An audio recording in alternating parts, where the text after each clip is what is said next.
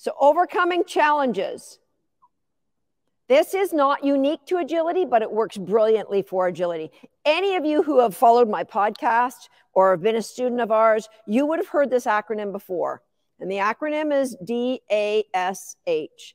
And this is something I've been teaching for 25 years or 30 years, how to overcome challenges. So let's apply this to start lines and contacts. So the D, the first thing is your dog's desire.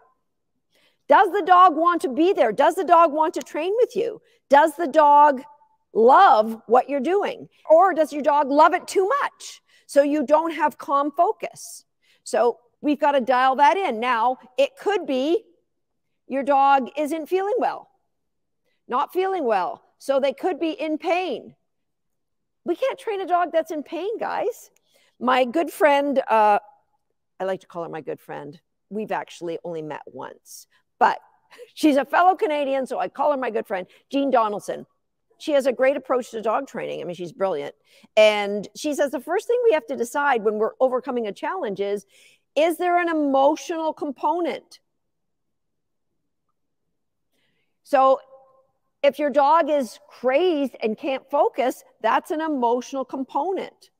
If your dog is afraid, so they're overexcited or over-aroused and they can't focus. Now, I'm going to put an asterisk beside this one because a lot of times this isn't what it appears. But if you have a dog and you put them on the start line and they're afraid of other dogs and other dogs are walking behind them, you can't dog train fear, guys. You have to work as a counter conditioning exercise from an emotional standpoint, right? So is your dog's lack of desire to train from you, is it caused by they're not feeling well? And you can say, no, he's always like that. Well, maybe he's been not feeling well for a very long time. That's what I was dealt with my now 2-year-old dog, this.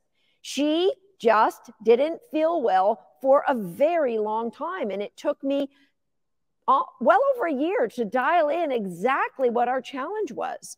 Okay, so move no further. No sense going to agility class and getting your dog on contacts or ask them to do a tunnel if you don't have desire. That is the fundamentals to all dog training.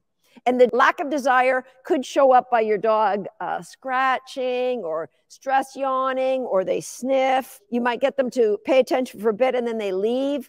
The lack of desire quite often in dog agility comes from we overwhelm the dogs. They are so overwhelmed and frustrated by not being able to do what you want them to do. The dog might be overwhelmed because, let's say, you taught them how to do a jump or a tunnel with a toy out in front or a cookie out in front. And now they don't understand because the cookie's not there at the trial. I don't know how to do a seesaw now because there's no peanut butter at the end. And so a dog gets overwhelmed when we change from what they saw when we were teaching the foundations of it, and we transitioned to, oh, this is a dog agility now. Years ago, I was at a massive big school. They had no paint down the middle of their contacts. No paint down the middle of the dog walk, no paint down the middle of the seesaw, no paint down the middle of the A-frame. I couldn't figure out until somebody told me, oh, that's because they teach all their dogs by putting squeeze cheese on all the contacts, and the dogs just lick their way along the contacts. So that's why there's no paint there, because the dogs just lick all the contacts. They've licked the paint off while they're licking the squeeze cheese. What has that got to do with teaching a dog agility? Right? So you've got to look at the big thing. Number one, we move no further. Does my dog want to be there? Is my dog engaged enough to want? How do you know? You can tell by their body language. Our dogs are so clear, so transparent. All right, the next thing, the A, that's the accuracy of any behavior. So the accuracy of how to teach weave pulls, the accuracy of how to stay at the start line, that involves criteria. Criteria are the rules of the game. So there are rules to how you do a seesaw. There are rules. You make them up. You make them up. When I say you make them up, my hallucination is most of you watching this have some sort of instructor who guides your development of what that criteria is. Ideally, and I saw several of you from our programs from Handling 360 and Agility Nation. So I'm going to put an asterisk beside this one. So how I ask my dog to do a skill when they are at home. It involves this. When I ask you to sit at the start line, it doesn't involve moving your feet a little bit. It doesn't involve you paddling or you standing or you getting in a position ready to go. And you go, oh, yeah, I'm really good with that. Does that criteria, is it the same every single time you do it? If it is, you have no problem. You know, I did a podcast, I think it was last year, where I figured out approximately how many start lines I've done with my 10 agility dogs over my 30 years, including all the times I've trained those agility dogs. Now, to keep this in perspective, my current dog, I train 2 to 3 times a day. All right? It's a lot of dog training.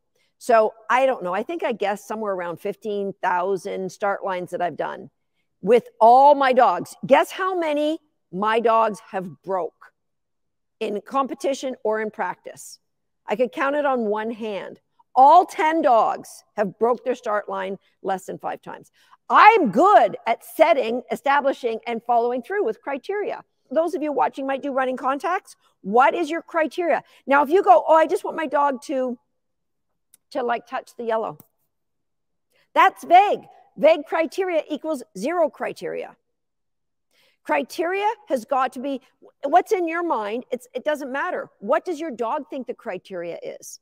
That's how they perform it when they're excited, when they're overwhelmed with all of the people there. That's your dog's understanding of your criteria. Okay? The next thing is the speed. Speed often comes by starting with desire and then training criteria in step-by-step approach. So let's say my dog seesaw. My dog doesn't like the seesaw. Well, there's, I think, 12 different behaviors that come together for a seesaw. What part doesn't your dog like? Does your dog not like the landing? Does he not like the noise? Does he not like the tip? Does he not like, there's so many different things. Have you broken this down? I remember when I first started agility, I was taught to get the dog on the seesaw and hold the seesaw so it didn't tip, and then give them a cookie when they got in the middle, and then slowly lower the seesaw and give them a cookie when they got to the end. So the dogs didn't make any decisions. Now, that is not at all any way, shape, and form look like what we do now. But how can the dog learn to be fast when they really don't understand how to perform the task, right? And the final thing, the H, is the habitat. And that is the environment. What is the environment like that you've trained the behavior? Have you kept the same criteria in every environment? So you may, oh yeah, I train at class and we always put a little bit of a margarine lid with some cookies on it for the dog walk. But when you go to, so the criteria you think is your dog stopping and your dog thinks is the criteria is eat. And when there's no snacks available, just go, right? So is the criteria something the dog understands how to do it in all habitats? Trials outside, trials inside, trials on turf, trials on dirt. So I know that when I trained stop contacts, I used to teach my dogs to touch their nose to the ground. I had to teach them to put their nose in dirt because I trialed on dirt. All right. So that is a simple formula.